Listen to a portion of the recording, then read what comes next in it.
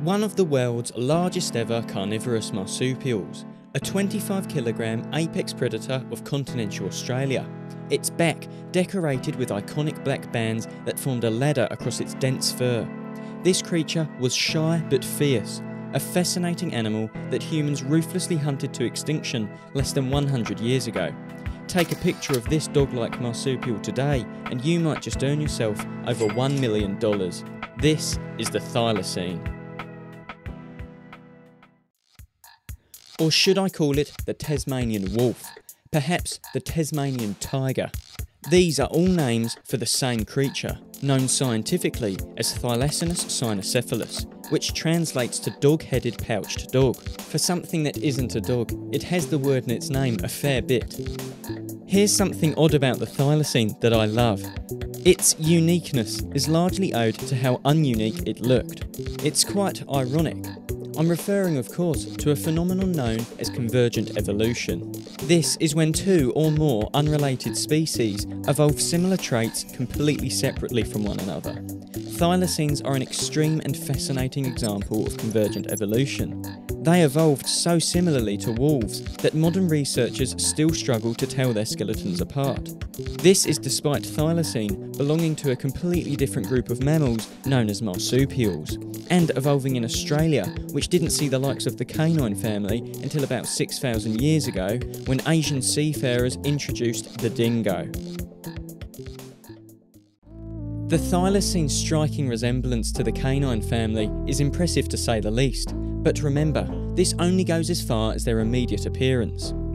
Thylacines were far from dogs, the main difference being that they were marsupials, not placental mammals. Yes, this means that like all marsupials, female Thylacines possessed pouches for raising their young. But strangely enough, male Thylacines had pouches too.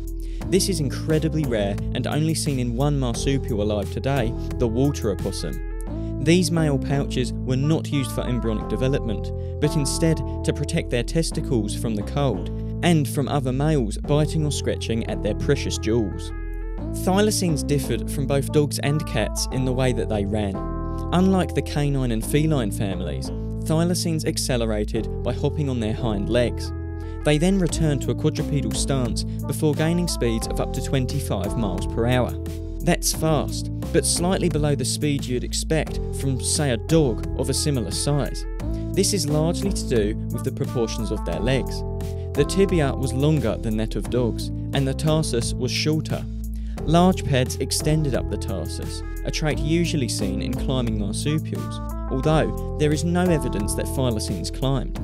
Their toes were smaller than that of dogs, but their plantar pads were much bigger. All this resulted in them sprinting in a manner often described as clumsy or stiff-looking. Their ability to jump wasn't quite that of canines either, but they were known to swim just as well as dogs. And although they didn't run as swiftly or gracefully as wolves, their stiff tails allowed for very sharp turns. Quite frankly, the Thylacine didn't require canine speeds in order to be an apex predator. Their diet largely consisted of small and slow prey. There just wasn't much demand for high-speed predation in Australia. Thylacines were very efficient hunters. Their jaws were narrow and long and held 46 teeth. That's slightly more than wolves and much more than a tiger. Thylacine teeth were less sharp than that of the canine and feline families, and their bite force was much weaker, but they were still very capable of delivering very powerful bites. Their sense of smell, while good, was nowhere near as acute as wolves. They relied more heavily on their great sense of hearing and eyesight. Their pupils were like that of cats, often described as slit-like. This gave them remarkable night vision that made them very successful nocturnal hunters. Perhaps their biggest predatory drawback was their lack of organised social hunting. Whereas canines formed packs of up to 30 wolves, Thylacines almost always pursued prey alone, and were only occasionally seen hunting in pairs. The solitary nature of Thylacines demonstrates why they were never domesticated by humans. If only Thylacines had been domesticated by humans, they may have avoided the cruel torment that was about to unfold. Just a quick reminder that liking the video and subscribing is a great way to show your appreciation and support the channel. A lot of work goes into each and every one of my videos, so for both our sakes, please subscribe so you don't have to miss out, and so I know that people are enjoying the content. Thank you ever so much. Now let's get back to the video.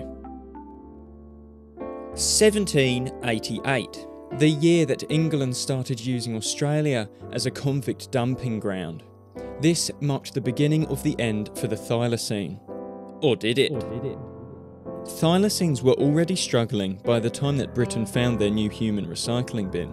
The Aboriginal Australians that had lived there for at least 70,000 years had already battered Thylacine populations. The introduction of their beloved dingoes 6,000 years ago was the true beginning of the end for the Thylacine. Despite the Thylacine's superior size, dingoes, being more efficient hunters, competed strongly for food. By the time the English arrived in 1788, Thylacine had been long extinct in mainland Australia. Just 4,000 specimens remained, all on the island of Tasmania, protected by their isolation from the mainland. That was until the arrival of the British convicts in 1788, who would go on to drive Thylacines to complete extinction. In 1830, commercial farming of sheep began in Australia, and Thylacines had already been perceived as a threat to livestock. First came private bounties, and eventually the now infamous government bounty scheme. In 1887, the colonial government placed a £1 bounty on fully grown Thylacines. That's equivalent to about £100 in today's money. You would be awarded about half that for the hunting of infant Thylacines. This cruel scheme was put in place with the sole intention of driving Thylacines to extinction. In 1930, the last killing of a wild Thylacine took place, but it was too late.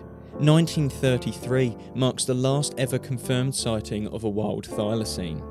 In 1936, the last ever known Thylacine died in captivity due to suspected neglect from Hobart Zoo.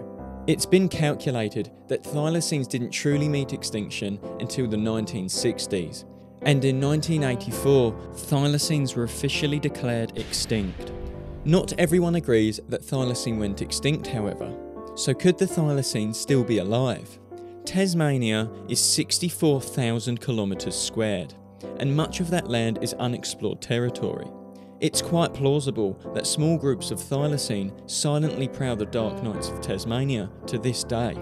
What's more, there have been countless reported sightings of Thylacines since their supposed extinction, some from very reputable sources. We're yet to acquire conclusive evidence, but the effort to find a live Thylacine specimen has not faltered. If someone were to succeed in this task, they would be owed a whopping $1.3 million by this gentleman, Stuart Malcolm. Isn't it ironic?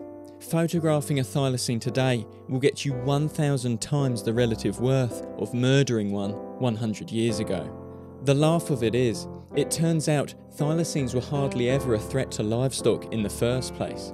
They did eat sheep on occasion, but the numbers were completely blown out of proportion, and panicked hysteria was caused for almost no reason. The Thylacine is now one of the most beloved animals in natural history. Naturologists will continue searching for it. Scientists will try to resurrect the species through genetics. But given a few more years, we may just be doing the very same thing for Indian elephants, whales, mountain gorillas, black rhinoceroses, sea turtles, and so many more beautiful creatures. Let the story of the Thylacine be a devastating reminder that we have a responsibility to protect nature's animals. That's your lot, folks.